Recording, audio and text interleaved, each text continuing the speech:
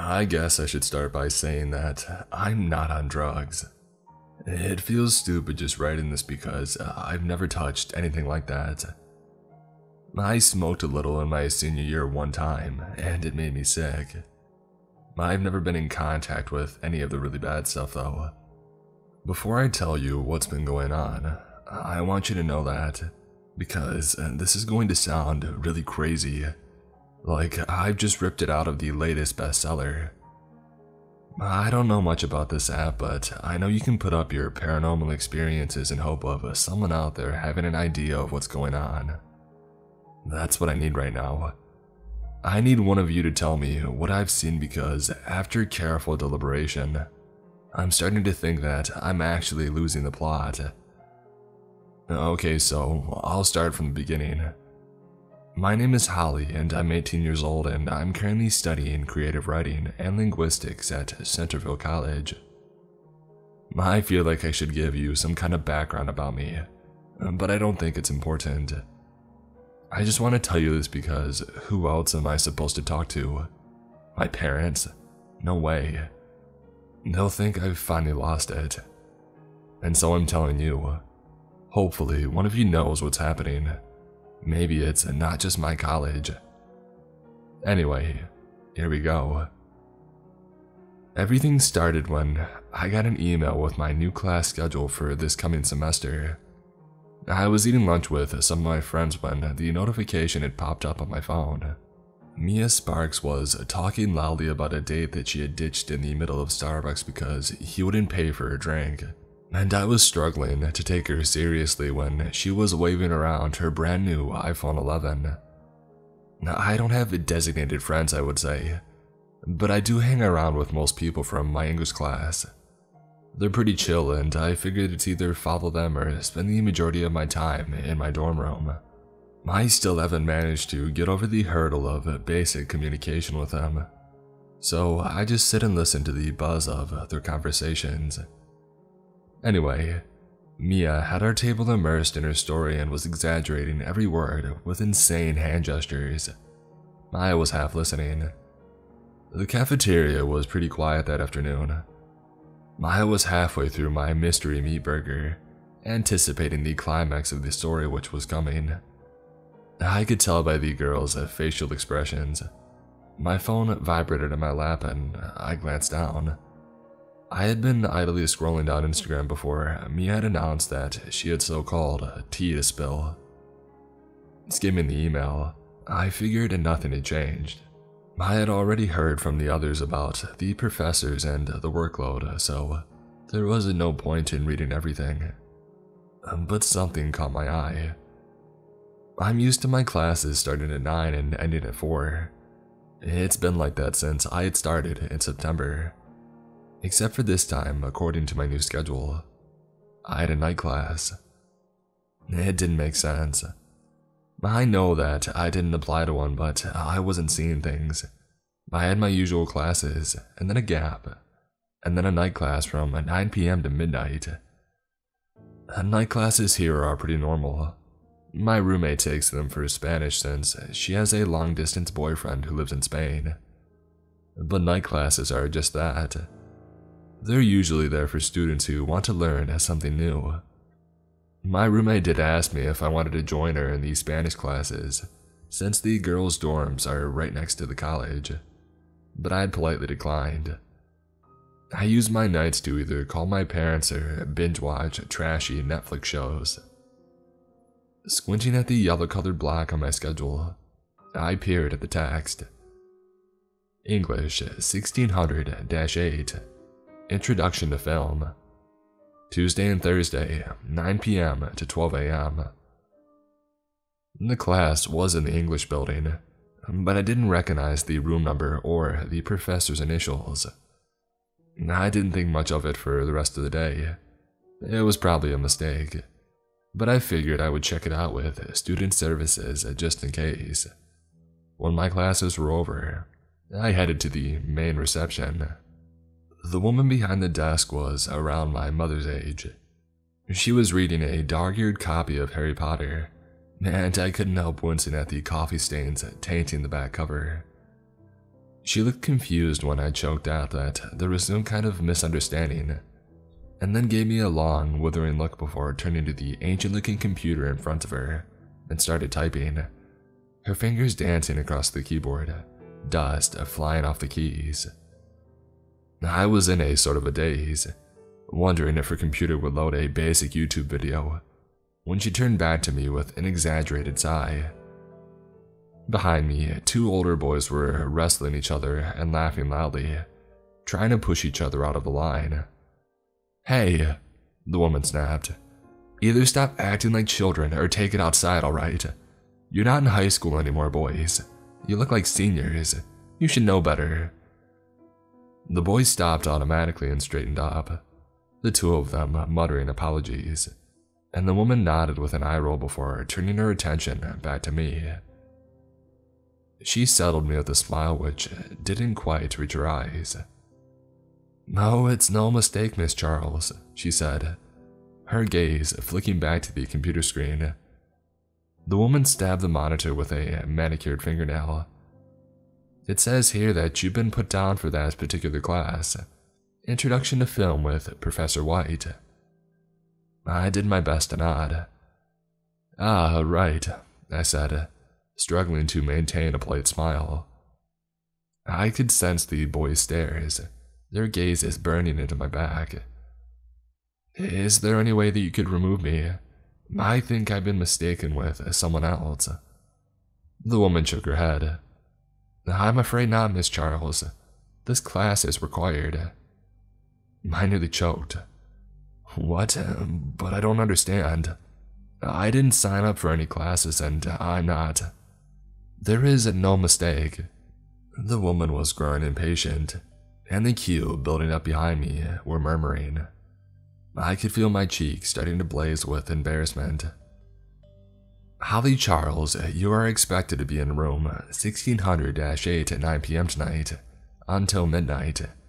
If you have any problems, I suggest you talk to the professor. Now, is there anything else that I can help you with?" I nodded. My facade had crumbled. I wasn't going to stand there and act polite when my free time was being taken from me. "Actually, yes," I said with a smile. "Could I possibly speak to the professor? I do think there's been some kind of misunderstanding." The woman leveled her gaze at me. "Miss Charles, if you want to talk to Professor White, I expect you to do it in your own time. If you want to know why you have been put into the class, might I suggest you take a look at your grades?" It was a hard blow, but I just smiled like an idiot and I made a quick getaway. I wouldn't say my grades are bad, but they aren't the best. I love the creative side of my classes, like writing stories, but the other side, like analyzing poems and pieces of literature, I can't seem to be able to get my head around it. I've been told that I'm excelling in the creative side, but as for everything else, I'm failing miserably. The extra night classes suddenly made a hell of a lot more sense, and I felt stupid for standing there arguing with the woman. It was pitch black when I finally made it out of the student services building. The girls' dorms were only a 5-minute walk from campus. I grabbed a coffee from the campus Starbucks and took my time walking back to my dorm. A guy was sitting on my roommate's bed when I got back. Though it's normal for Cassie to have random guys in her room, I ignored him, dumped my bag and coat, and I fixed myself some food. There was a leftover pizza from the night before. Not exactly healthy, but it was filling. I spent the rest of the evening just chilling out. The class started at 9, so I ended up rewatching Brooklyn Nine-Nine. I passed out at some point, with my laptop in front of me. When I woke up, Cassie and her latest hookup were arguing about something trivial. It was nearly 8:30 according to my laptop. I jumped up, managing to knock the empty plate off my bed. Cassie threw a stuffed toy at me in greeting. That's how we communicate when she has a guy around. I wanted to ask her why she was sleeping with random guys when she had a boyfriend, but maybe that was a little insensitive. Cassie and I worked as roommates. We're not best friends, but I consider her as someone close to me. I did get a few words out of her when I got ready for my night class. She was hanging upside down from her bed, while the nameless guy was cross-legged, typing on his phone. Every once in a while, he would show her the screen and she would break out into laughter. "Where are you going?" Cassie straightened up, her dark hair a frizzy mess in her eyes. "Are you going to a party?" "Night class," was all I said, flashing her a tired smile. "What?" Cassie lay back down with a light laugh. "I thought you didn't want to throw your nights away." It's not like I had a choice. I told her that before grabbing my bag and leaving quickly, before she could respond. It was 9 p.m. exactly when I finally found room 1600-8. It was a lecture hall. The place was huge, though there were only around 15 or so students. A screen was being set up at the front, and I braced myself for a movie night. I knew next to nothing about film studies, so I was planning on keeping my head down. 2 kids sat in front of me, a boy with reddish-brown hair and what sounded like an Aussie accent, and a girl with short, blonde curls. They were talking pretty loudly, and I wanted to talk to them. All it took was leaning over my laptop and introducing myself, but I couldn't bring myself to speak. My phone vibrated and I glanced down at my lap. A text had popped up on my notifications from my mom. "Study hard, sweetie. I love you." I needed that. Some kind of reassurance urging me to keep going. I tapped on the message and started to text back when someone tapped me on the shoulder. Twisting around, I found myself staring at a tall boy with dark hair and a frenzied look in his eyes. He shoved his phone in my face. "Have you seen this girl?" The tone of his voice had startled me. I started to shake my head, but my gaze caught his phone screen. There is a photo of a smiling, dark-haired girl who looked like she was mid-laugh. I shook my head at him. "I just started." The boy's eyes darkened. He pocketed his phone and leaned towards me, his warm breath grazing my ear. "Get out of here." Jerking away from him, I frowned. "What?" The boy looked like he might answer before a voice sounded out. "Mr. Tate, what are you doing in my class?" I followed the voice. A man had entered the room. He was maybe my dad's age with graying hair. He wore casual jeans and a t-shirt, and there was an amused smile pulling at his lips. "Is there a reason why you're in here, or are you here to piss me off?" The 2 kids in front of me stopped chatting and turned their attention to the professor. All around the room, other kids followed suit. I expected the boy to leave, but he scowled at the professor. "You know exactly why I'm here." The man folded his arms. His smile was challenging. "Do tell, Mr. Tate." "Isabel," the boy spat. "Where is she?" The professor inclined his head. "Mr. Tate, I'm afraid I haven't seen Miss Suarez in a while." He cleared his throat. "If I do see her, I'll make sure to let you know. Now, I have a class to teach. I'm sure that you have somewhere to be." The dark-haired boy opened his mouth to argue, but the professor was quick to cut him off. "Now, Mr. Tate." To my surprise, the kid turned and walked out, slamming the door behind him. In front of me, the blonde giggled to the red-haired boy. "Wow." "Wow indeed, Miss Chase." The professor was all smiles again. He nodded to the class with a wave. "Good evening, everyone. Now bear with me while I set up the projector. Today, you will be watching Les Quatre Cents Coups, also known as the 400 Blows." When the hall erupted into groans, he laughed. "It's good. It defines the French New Wave."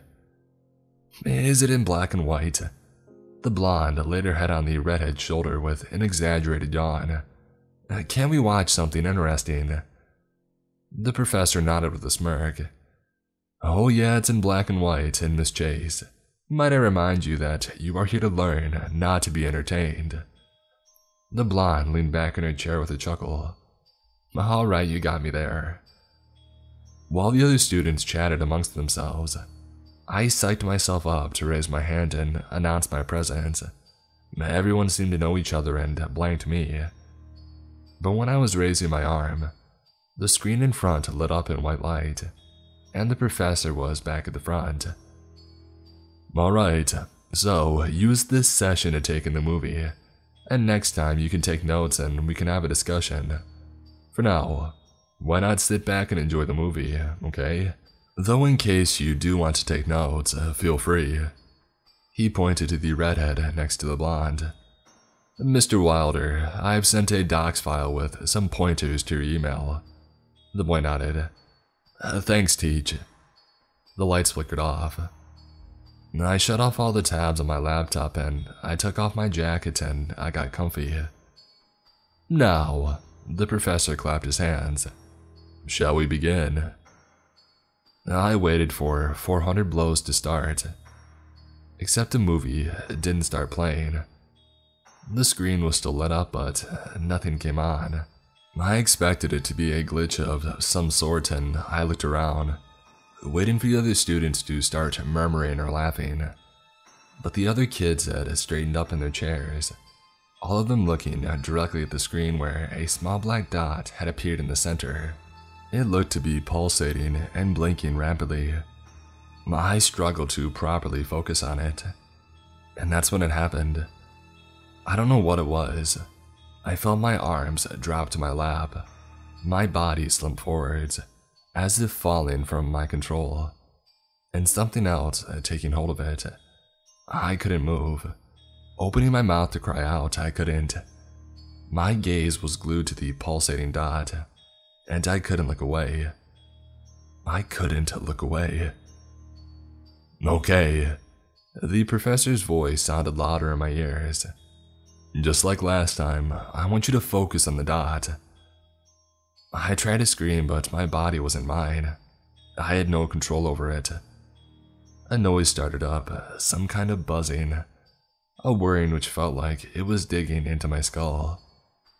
The air felt strange around me, like it was alive, prickling with electricity. At the corner of my eye, the professor was a row in front of me. He loomed over a girl with pigtails. The noise grew louder in my ears, an incessant buzzing. It took me a moment to realize that it was coming from the two kids in front of me, the blonde and the redhead. Like the others, they were staring forwards, but I could have sworn the blonde's desk was trembling. Lena, the professor snapped. I know you can do it. Try harder. There was no reply. The girl Lena couldn't hear him. None of them could. They were in some kind of trance. The noise seemed to waver before collapsing into a dull screeching. This time, the blonde's notebook shot off of the desk. She hadn't moved. I know she didn't move because the blonde was frozen. Above us, the lights flickered. I was staring at the dot which was bouncing across the screen when something popped. At first, I didn't know what it was, but something hit me. It was warm and wet. It oozed down the front of my face. A scarlet smear I was in denial of at first. It couldn't be, I thought hysterically, but it was. It was red. I saw red, and I knew it was red. Something red had hit me, and I couldn't move. I couldn't breathe. The noise had stabilized, but something inside me knew that it was Lena that had popped, and it was Lena that was covering me. Pity. The professor's voice was ringing in my head, and the dot was still dancing, twirling around the screen. He cleared his throat. He was talking to someone, but I don't know who it was. You were doing so well, Miss Daniels, the professor hummed. Don't just stand there, clean her up, and mark Miss Daniels has failed. And then he was jogging up the steps towards me. No, not me. He was heading towards the kids in front of me. My best students, he beamed. I noticed there was red on the redhead's desk. It was dripping. I don't know if it was him, if he was the one bleeding, or if he too was covered in Lena. I had to concentrate on something. I had to focus on anything that wasn't the warm and wet blood stuck to my hair and staining me, painting me in her. It was paint, I kept telling myself. I was covered in paint. Paint. Kenji. The man leaned forward towards the frozen boy. I expect more from you after yesterday's session. The boy didn't respond. He didn't move. His expression was frozen, brown eyes glued to the screen. I waited for it to happen to him. I waited, oh God, I waited for him to pop. The buzzing started up in my ears again, and I felt it, like a physical entity climbing into my skull. A swarm of bees feasting on brain tissue. The air around me swam. I felt it prickle, tiny needles sticking into my skin. The professor leaned further, his hand whipping out and gripping the boy's hair. Kenji's body was limp, his head lolling, but his eyes didn't leave the screen. "Do it," the professor hissed. "You have all been subjugated, so I expect you all to deliver."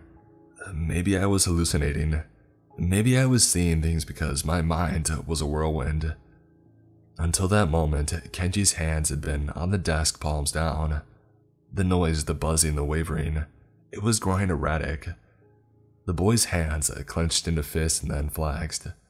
His laptop in front of him seemed to jerk, and like invisible hands were wrapping themselves around it, the MacBook lifted into the air, hovering.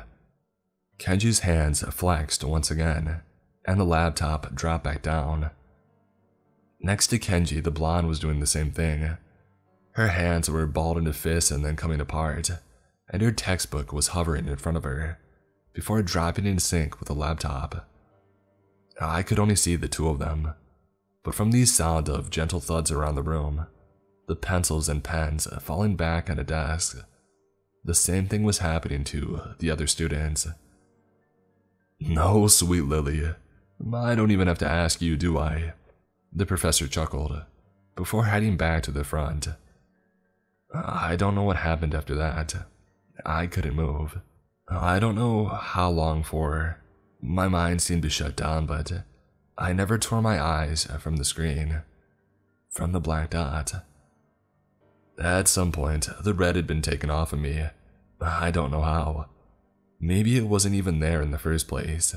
That's what I kept thinking. That's what I kept hoping. It felt like a century had passed when I finally blinked. My body was mine again. The lights had come on, and all around me my classmates were stretching in their seats and turning to their friends, chatting. My hands went to my face to peel at the red still tainting my skin, but there was nothing to scrub away. Nobody was screaming, not even me. The professor was back at the front. "All right, 400 blows, what do you guys think?" "Boring," Lily retorted with a laugh. She nudged Kenji, who was packing up his bag. The two of them were like me. There was no red. Lena was no longer covering them. "I'm pretty sure Kenji fell asleep." The boy laughed. "I did not." He rubbed at his eyes. "I thought it was pretty good, actually." My gaze went to where Lena had been sitting. The girl was gone, and there were no traces of her. No blood, no red. No deep cardinal stain in her desk and chair, and the floor beneath where she had sat. I could still see her, the pigtails that I had subconsciously thought were childish. Her blue eyes when she had turned and smiled at everyone. Her lips curved around the end of her pen. "All right, that's it for this session." The professor was beaming. "Hey, nice work today, guys." Kenji and Lily jumped up, and there was a moment when I thought that they were going to start screaming, when the true horror of what they had been through registered in their heads. But they didn't scream. Lily grabbed Kenji's arm and nuzzled into him. Their voices sounded strange, alien, like I wasn't really hearing them. My place? He nodded with a grin. I have Crash Bandicoot on my Switch, so I can beat your butt at it. The blonde shoved him. I'd like to see you try. I don't know why I was paying so much attention to them. I wanted to talk to them, but I wanted to ask them what the heck just happened, but my mouth wouldn't work. I left the class, and the second I was pushing my way through the door out into a blizzard, I threw up. I was on my knees in 2 inches of snow, heaving up my crappy meal from earlier, and someone was talking to me, shouting at me, but their voice was barely registering. I could still see the dot wavering in my peripheral vision. It was right there teasing me, mocking me. Hey you, what happened in there? Are you okay? Do you need me to call someone? Look, my name is... I pushed past him and shook my head, swiping bile from my lips. It was warm like the blood, like Lena, spilling down my chin. I depressed my lips together to stop myself from barfing again. Fine, I heard myself say, forcing my legs to carry me. I felt weak, like I was going to collapse, but I willed myself to keep going. My body was on autopilot. I don't remember coming home. I'm wet and cold and I can't stop throwing up. I've showered 4 times, but I can still feel Lena on me. I can still feel her on me. Get her off of me. Someone is banging at my door. Cassie's asleep, but I don't want to wake her. I don't want to scare her. Please, you have to help me. Am I crazy? Disclaimer. I want to make it clear to you that this happened in the year 2016. What our town is and never told the world, and if they have, the world have kept it silent. I've been advised to talk about my experience, but sitting here on my laptop and just typing is so much better. I want someone out there to know what happened to me and my friends. I want to tell someone, and you guys seem like the best people to pour my life out to. The average human being is supposed to sneeze 4 times a day, according to Google at least. Obviously, test results aren't always completely scientifically accurate. That's the most recent estimate. I, however, at 16 years of age, had managed to bypass that statistic by a mile. I wasn't the first, and certainly I wouldn't be the last. But it was rather these circumstances surrounding me that made my case a lot more interesting, though it wasn't anything to be proud of. I had sneezed nearly 14 times in a row in the space of a few minutes, and after desperately trying to stifle sputtered cough attacks attacking my chest, I was pretty sure that I was dying. 14 sneezes wasn't too serious. In fact, there was a Guinness World Record achievement for 82 sneezes held by 18-year-old Lana Seldom from Germany, forced of course. Though the thing was, I wasn't just sneezing. To put it simply, my body felt like it was on fire. My limbs were numb. Every sneeze felt closer to projecting my lungs from my bloody lips. Bloody because every sneeze was agonizing, violently shaking my trembling body with every sternutation. Whatever the heck was happening to me, it wasn't your average sickness. It wasn't normal. And for the first time in my life, I wondered if I was really dying. If that was it, the light at the end of the tunnel. I didn't know what dying felt like. I was practically a kid. I didn't even have a driver's license. I was, however, pretty sure that normal people weren't supposed to sneeze themselves to death. Because that would be hilarious, honestly. It would be the bizarre, totally non-funny plot of a Adam Sandler movie that got shoved onto Netflix. Because that wasn't how you were supposed to die. It was either a heart attack or a brain hemorrhage, especially so young. I didn't understand why it was my time. My life, or I guess my normal life, had ended, stumbling down some dead-end street on the south side of our little town. I should probably say that our town isn't very well known. We're small enough to be forgotten. There are about 1,500 of us, and everyone knows everyone's business. Our high school have around 100 kids per year group. We're pretty small. I was scared. I was more scared than I had ever been in my life. My steps were stumbled, and I could barely hold myself. Every movement meant more coughing, more spluttering. My hands over my nose, getting water with stark red. That's what I called it anyway. Red. I didn't want to call it what it really was, because then I would be admitting to myself that I was bleeding out, that every orifice was bleeding out, and there was so much red, and it was everywhere. It was on my clothes and the tips of my fingers. I could feel it dribbling down my chin and wet on my lips. So much red. And I wasn't ready to accept it. I wasn't ready to come to terms that my body, for whatever reason, was rejecting me. It didn't make sense. I remember saying it over and over again, muttering it to myself. Though it kind of did, I was just in a crapload of denial. The truth was, in the back of my mind, I had been expecting it. I wasn't the first one with symptoms. I had already seen them hours before, and I had ignored it. My first instinct was to call my father. He would know what to do, surely. Dad always knew what to do. Slipping trembling hands into my pockets, I grabbed for my phone, and at that same moment, something trickled from my nose. Something wet and warm snaking down my skin, tainting me, painting me like my body was its canvas. It reminded me of earlier on in the afternoon, when everything had been reasonably normal, for me at least. I had been sitting a few seats behind another student in AP English, Clara Mayer. She was one of the popular girls, someone who stood out among the crowd. Clara had short blonde hair and wore pastel colors, like she was a walking Instagram edit. The girl had worn a flower crown every day that week, and I remember staring hard at it, wondering if the thing weaved through her curls would attract bugs. The flower crown on that particular day looked odd.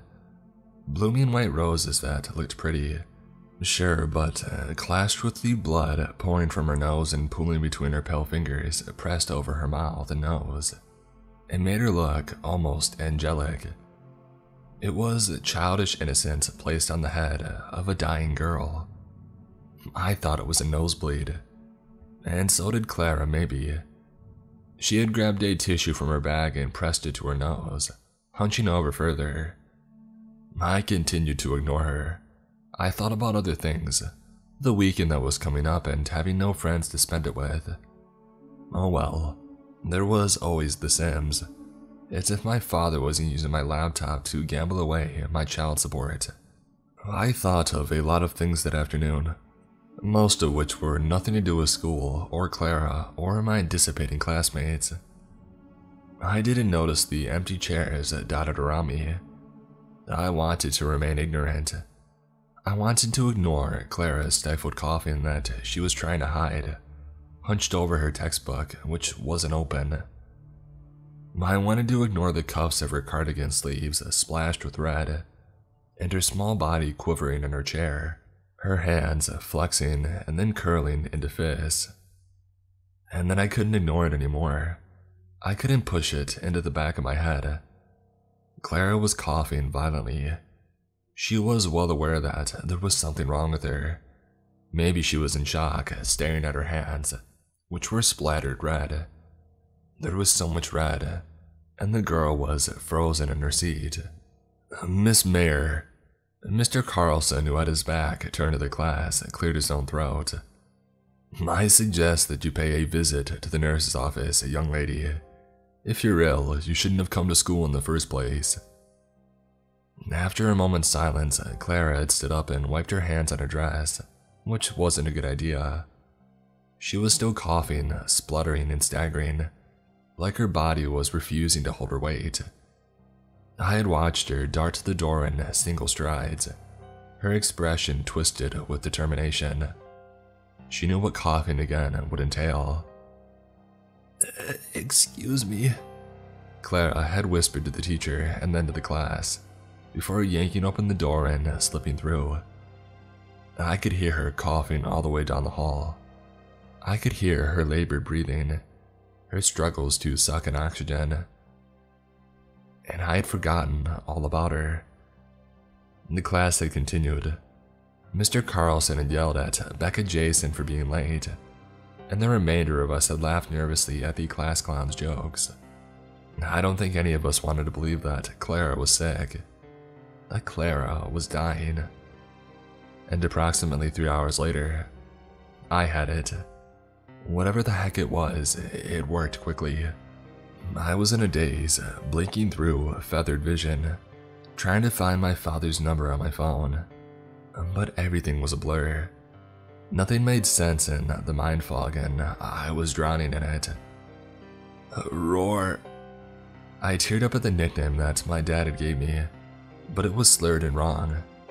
I knew what was wrong with him automatically, but I felt too sick to be angry.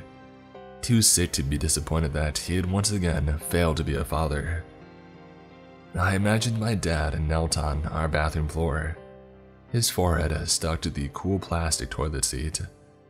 In one hand was his battered phone, and in the other hand was a half bottle of whiskey. I had taken a deep breath to steel myself, to stop myself shouting, because this was why my mom left. I wanted to cry. Instead, though, I gripped my phone tighter and prayed he was lucid. "Dad," I said softly. "Dad, there's something wrong with me." There was a pause before a shuffling sound. "What are you talking about, Rory? What's up?"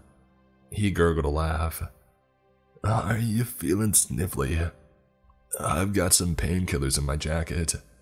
I don't know how strong they are, though." Sniffly. I wanted to laugh. I tried not to, but it came out explosively, before turning into a cough which nearly took me to my knees. More blood ran, and I could taste it. Rusty coins on my tongue. "Jesus," Dad hissed. "Rory McCann, what did I tell you about smoking, huh? You're heading for an early grave." Yeah, I kind of was. Butting back a sarcastic retort, I shook my head. In front of me, the sky was a funny color. I don't know if it was my vision, or a dense darkness had started to envelop the horizon. It almost looked like it was alive, moving through the air. And turning my attention back to my phone, I shook my head. "No, Dad, I'm sick. Like really sick." Before he could speak, I cut in with a hiss. "Clara Mare, she had some kind of sickness, and I think I've caught it." "What?" I couldn't tell if Dad was amused or freaked out. "Like a stomach virus. What have you got, some kind of cough?" I didn't answer for a moment. My tongue was tied. I didn't know what to say. "Rory." The way Dad was saying my name was making me tear up. "Boy, where are you?" I struggled to reply. "On the other side of town," I said, recognizing the street. My whole childhood had been whizzing down the road on my bike, squealing with delight, before flipping over my handlebars and skinning my knees. I knew exactly where I was. I followed the moving cloud of black which was swallowing up the sun. "I'm near Jonah's house." My first initial reaction was to go straight to Jonah's house. It was just down the road, barely 5 minutes away. Jonah had been my best friend until freshman year, when he had traded video games for varsity. I held a grudge ever since. But if I was dying, if I really was dying, then I didn't want my last memory of him to be a petty argument that should have been resolved years ago. Both of us were stubborn. I wanted to go to him, obviously, but not in that state. I just wanted my dad. Dad, I spoke slowly, careful not to incite another coughing fit. Dad, I need you to come and get me. There was no reply for a second, and for one awful moment, I thought he had ended the call. But then his voice was coming through, prickly with static. Stay where you are, okay? I'll break out Black Betty. I nodded, even when I knew my dad couldn't see it. Before I could make a fool of myself even more, crying out to him and pressing him to get there quicker, I ended the phone call. There is a bench on the sidewalk and I collapsed into it, struggling to hold back another sneeze that I knew would bring more blood. There was something inside me setting my insides on fire, but I was still shivering. I was freezing cold, wrapping my arms around myself. I kept stealing glances to the darkening sky and wondering why it was so dark. I don't know how long I sat on that bench. It was long enough for the sky to quickly turn a strange shade of black, a shade I wasn't sure existed. There was no moon, no stars, because it was still daytime. It was 4 p.m. on a warm July day. Rory McCann. The voice had startled me after what felt like hours of staring at the cracks in the sidewalk. There were 2 men standing over me, both of them dressed head to toe in black, both of them wearing visors. Looking them up and down, I was already suspicious. They weren't part of the sheriff's department. I stared at them stupidly before one of them cleared their throat. There was an authority to his tone which I didn't like. I didn't like the fact that the sky was dark when it was still daytime, and the 2 of them barely batted an eyelid. Rory McCann, the man repeated, his voice muffled by the visor. You're authorized to come with us. I shook my head, swiping at my bloody nose. No, my voice was weak. No, my dad's coming to get me. That won't be possible, the other man said. We are required to bring in children infected with N7. No, my voice was shaking. I had no idea what N7 was, and I didn't want to know. I told you, my dad's coming. I trailed off when it sort of hit me, like a weight to the chest. My father had contacted them. Of course he had. He didn't want to deal with it on his own. I could have cried. With that clear, I stood up. I don't need your help. One of the men reached into his pocket and my stomach flipped over. But the man didn't pull out a gun or a taser. Instead, a light bulb. I didn't know whether to laugh or cry.